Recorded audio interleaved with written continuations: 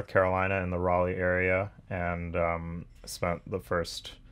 18 years of my life down there.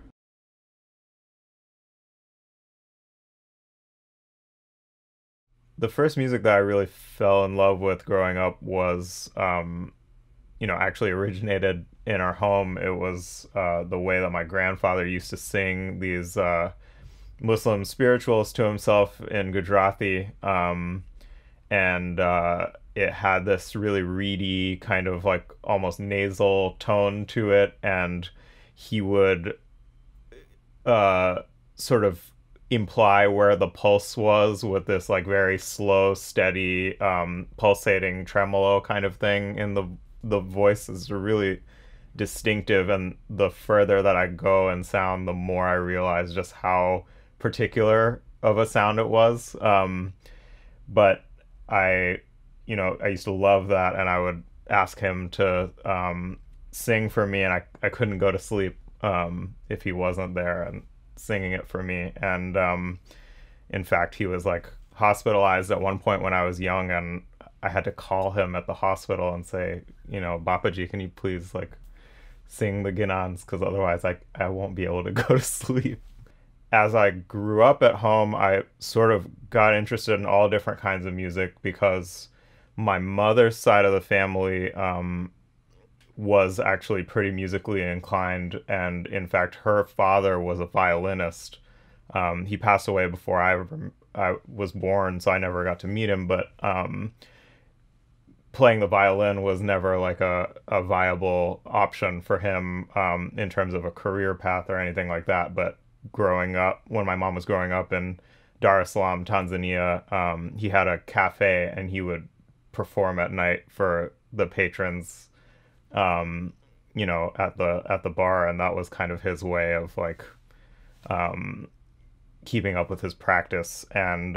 her sisters all, there five of them, and they all were singers, and so I kind of grew up with the music that my mom liked, which was like a lot of Bollywood soundtracks and things like that. And I got interested in hip hop because that was what a lot of my friends were listening to, and especially like older friends and family friends and stuff like that. And we would, go into somebody's car while all the parents were hanging out and turn the sound system up as high as it would go, and just listen to like basically 90s gangster rap. So I kind of had these divergent influences, but also like strangely there were so many similarities in all of it.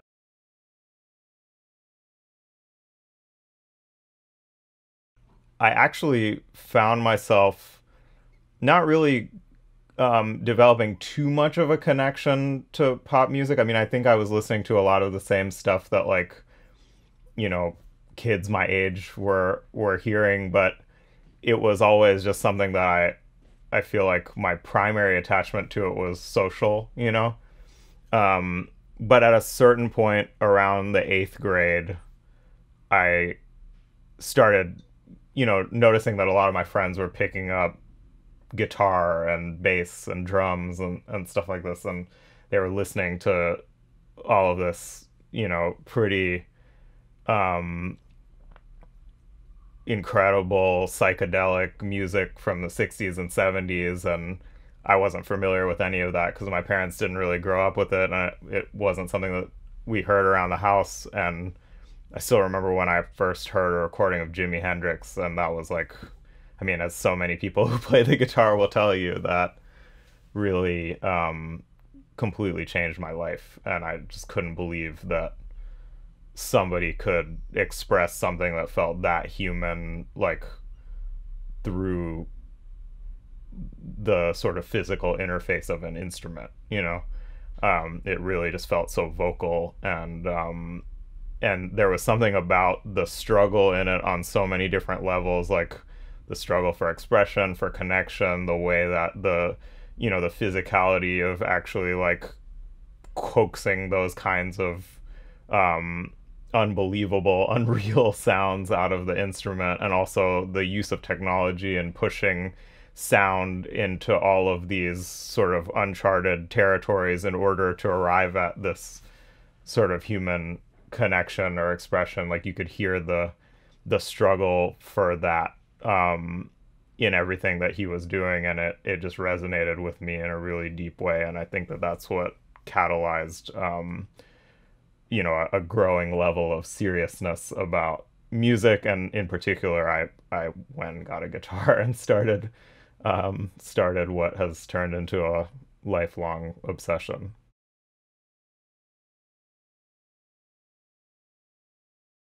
When I was in, I want to say it was first grade or something, my parents took a trip with my dad's parents to India to go see where my family originally was from in Gujarat. It was the first time they were leaving us all here, and they asked me if they'd like anything brought back. If I would like to have anything brought back. I think they were trying to appease me because I was a young kid and didn't want them to leave. So I had been really obsessed with these zoo books, which are like these little magazines that they used to have for kids, and there was one about snakes. So I was like really into snakes at the time, as one is, and I asked if they might be able to bring me back a snake charmer's flute. And so they brought me back a snake charmer's flute, which was very difficult to play because it didn't have, like there were no fingerings or anything. It was like all breath control, which obviously I did not possess. But they also brought me back a wooden flute that did have, like I could use my fingers. And we were, I decided I would bring it to school the next day for show and tell. And we were in the car. My mom was driving me and I was in the back seat, and she was listening to it was the soundtrack to Hum Aapke Hai Kaun, I think. And there was a song on there, and it was on, and all of a sudden she heard flute coming from the back seat, and it was like actually kind of correct, And she turned around and saw that I had figured out how to play along with the song, and she stopped the car and was like, okay, we got to get you music lessons.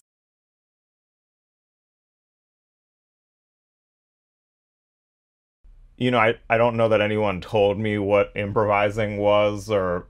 anything of that nature, but I would always just pick up the violin when I was, studying the violin, and I would just play it, and not necessarily always be playing something that was written down, and especially given the fact that the Suzuki method was so focused on ear training. I think I was always kind of accustomed to, well, if I can learn classical music by ear, why don't maybe I'll learn fragments of other music that I like, or maybe I'll, try to take down this melody, or maybe I'll start playing this melody, but then what if I'm hearing something else? So this concept of like what you're hearing and what you're playing being intrinsically connected was something that I think came really early on and very subconsciously. And I don't know that I would have told you that I was composing, but that's in retrospect absolutely what that was like the earliest sort of impulse for. But I think, I really started writing more things in this kind of this setting when I was in high school and everybody started playing instruments. It gave me this forum to kind of be like, oh, okay, well, what would happen if you did this and I did that, and we together made this other thing.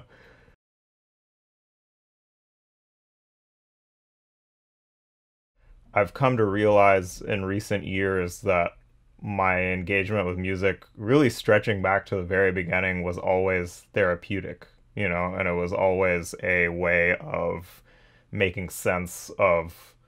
or trying to actively define or create a sense of who I am in relationship to everything else, and how I'm connected with others, but also how I can appreciate and express my own individuality and my own experience. And as a kid, like I didn't feel like I really ever quite fit in with anybody, or I couldn't ever make sense of some of those things in a more straightforward way. And it wasn't that I didn't feel like I was like socially adjusted or anything like that, but just that there was always something that felt like it was a little different. And I think that music from the very beginning was a way of coping with, of processing and celebrating that difference, and taking ownership over that, and making it into something that was actualizing.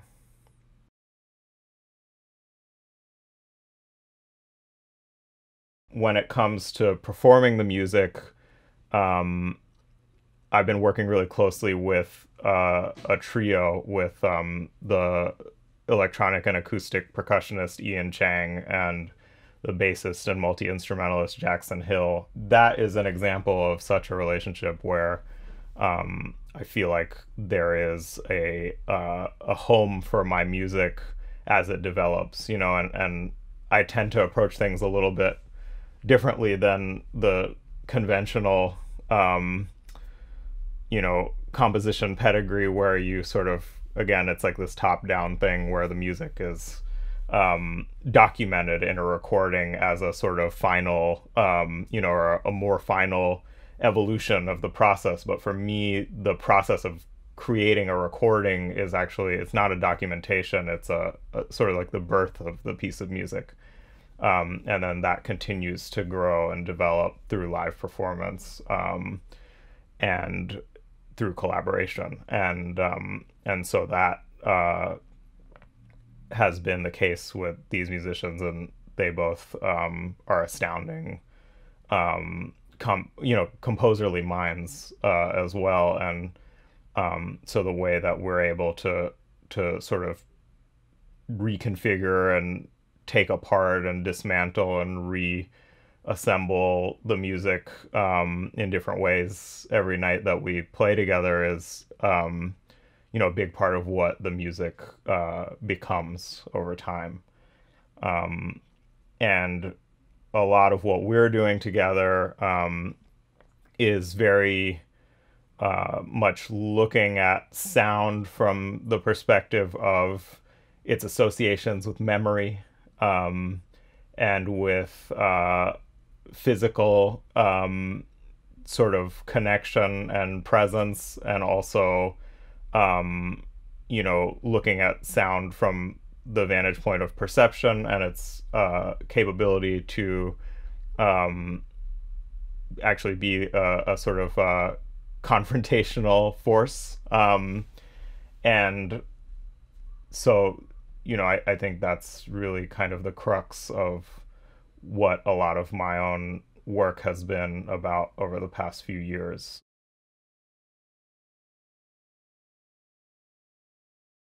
My most prominent and deepest association for the past several years outside of my own music has been as a collaborator in the band Sun Lux, which also features Ian Chang and Ryan Lott, who founded the project.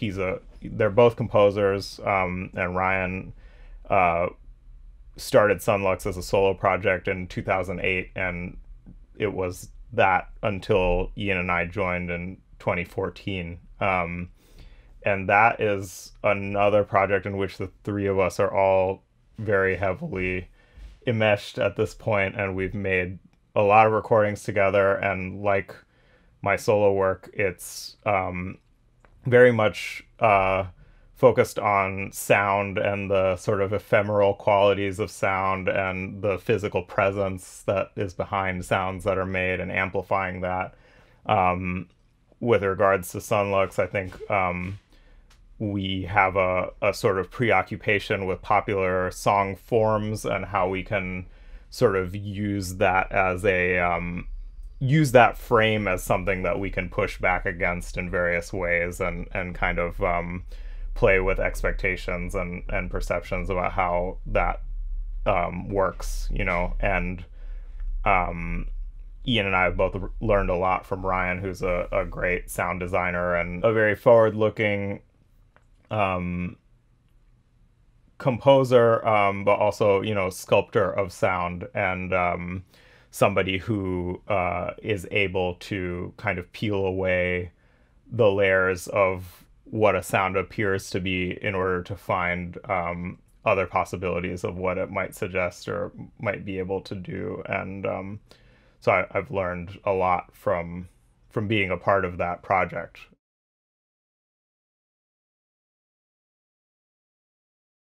The first time I heard Kronos, I also don't know that I can tell you because they're everywhere, and I saw so many films that they performed on the soundtracks for, and I mean, I knew who they were um, for a very long time, but I think the first time that I really took note of Kronos and um, it sort of hit me, like, where I really learned who Kronos Quartet were, was when I heard their recording of George Crumb's Black Angels, which I did not at the time know was sort of one of the inspirations for the inception of the group. And when I met David for the first time, we had a long chat about that. But that's one of my favorite pieces for string quartet, and I know that that is also one of his. So, yeah, that was really a revelation for me, and there's just so much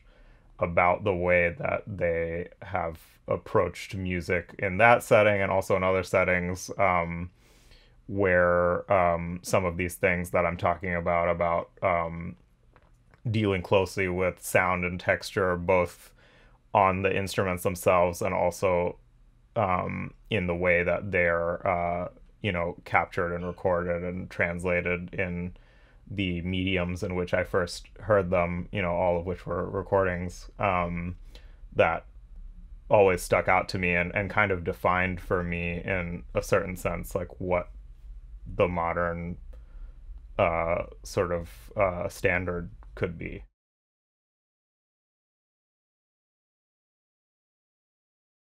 So this is actually my first piece for string quartet. And having spent many years playing the violin and actually even a fleeting period playing the double bass, I have a sort of interesting relationship to that family of instruments because on the one hand, producing a sound on a bowed interface was how I first learned to elicit, sound that I liked. And there's something that feels very close to my own my heart and also my way of expressing myself musically about that. But at the same time, it's been many years since I've played any of those instruments or really been involved with them in that kind of capacity, and my memory is not that good. So there was this kind of simultaneous deep familiarity and also complete you know sort of wonder and awe at this new format. A lot of where I feel like my own personal growth has come from as a instrumentalist has been by like being faced with the task of saying, okay, I've got this guitar and I've got these electronics, and how do I make this sound like a string quartet? Or how do I make this sound like, fireworks? Or how do I make it sound like this, sputtering bit crush synthesizer that has dying batteries? Like it's this kind of thing of imagining and then really rigorously applying your ear to develop a methodology or a technique to realize a sound that you want to be able to express, even if that's not a sound you've ever heard anyone else express before. And so this piece was kind of written with my memory and my association with the string quartet, with all the things that I love about what it can do, but reflected through, you know, something like Mylar, which I represent in one of the titles of the music, which is this sort of reflective substance that when you look at your reflection or like look at anything reflected through it, it's just all sort of wavy and distorted and convoluted, and it's kind of like this mutated version of whatever the thing is. And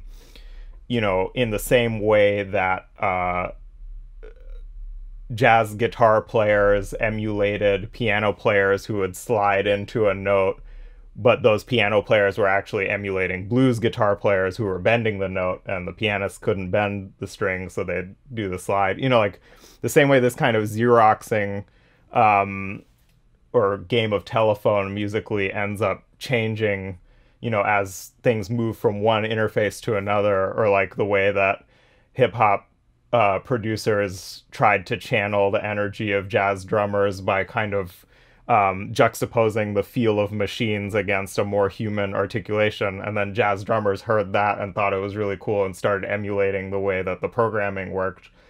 You know, I thought to myself, well, like, what would happen if I just used the guitar and I just used a lot of the mechanisms for sound production that I've developed over the years, many of which are subconsciously related to my early experience as a string player. What if I used that as the basis for developing a piece of music? And what if that then turned into something where the performers actually had to learn the music or transcribe the music based on recordings of me playing that stuff on the guitar? So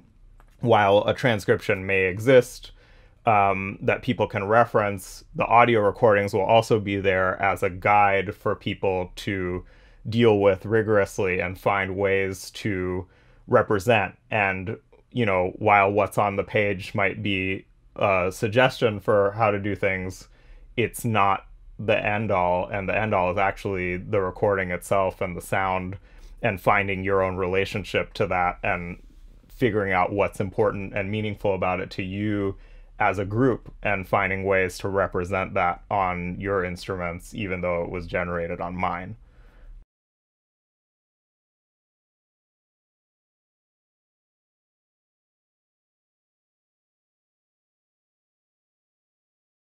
I never know if anything will work, but I do know when there's something about a sound that draws me in, or something about an idea that draws me in. And usually it's that creative spark. It's often some particular characteristic of a sound, or maybe even a recording of a sound, something about how you can hear the human being kind of moving or shuffling, or the fingers on the string, or, you know, just some ephemeral kind of quality about the sound itself. Or maybe it's about the sort of personality with which it's expressed rhythmically, gesturally. But in the case of this music in particular, I was really kind of thinking about techniques that I feel like are indebted to the string quartet lexicon, and that are channeling aspects of the string quartet lexicon. And you know, but taking those things and sort of rendering through them through this otherworldly kind of lens, you know, and by translating them from one instrumental context to another, and doing so in a purposefully sort of creative or proactive way, as opposed to the most literal translation I could find, hoping to inspire a result that would be like sort of like a somnambulant or like phantasmagorical string quartet, something that feels like a different perspective on what the string quartet could be or do, and one that captures a lot of the nuances of what is interesting to me, or that feels like I identify with in sound. And so my hope is that as people engage with this music, that they don't overlook those aspects that are like, oh, I'm listening to this part of the recording for my own transcription. I'm noticing that there's this part where the electronics he's using are glitching out and it's trying to track one pitch, but I'm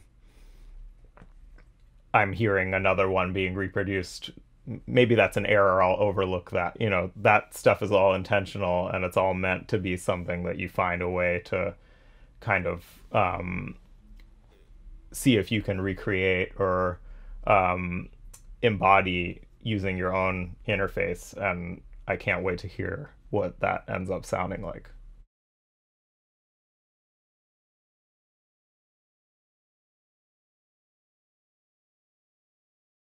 I hope musicians that are taking on this music also see it as an opportunity to expand their thinking about how they might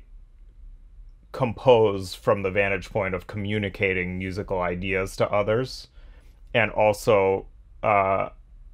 widen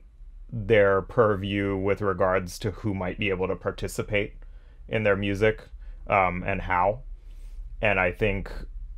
one of the key lessons that I want to impart is that um, there's actually a lot of ways to deal with sound rigorously, and it's not just the ones that you're accustomed to learning about in school, and that some of the greatest rewards can come from engaging deeply with other perspectives on organizing sound. Um, and my hope is that, as it has been a sort of pillar in the work of the Kronos Quartet, will be something that this piece plays a part in um, enshrining as an ideal of the way that this kind of music works going forward.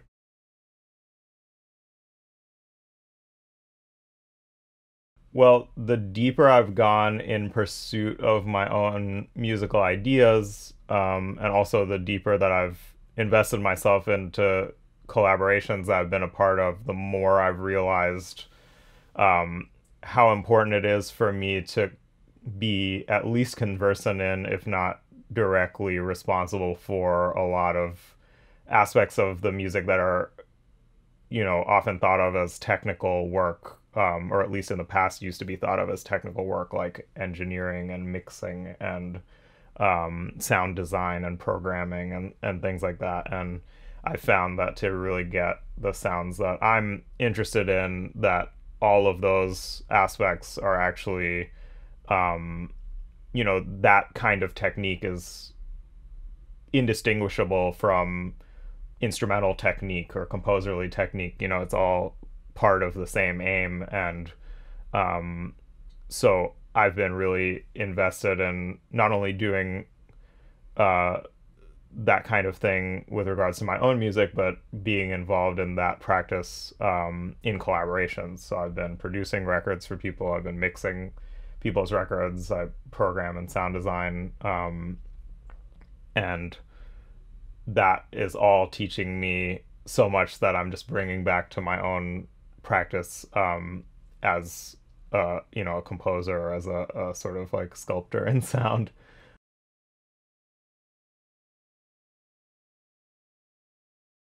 I mean, this sounds corny, but really just have fun and try to find yourself in the music. This is um it's my piece, but it's also not about me. And I hope that it's an opportunity for you to find something that speaks to you and that feels personal to you. And whether that ends up being in service of this piece or just something that you take with you into your future musical explorations, I hope that this ends up being enabling for you.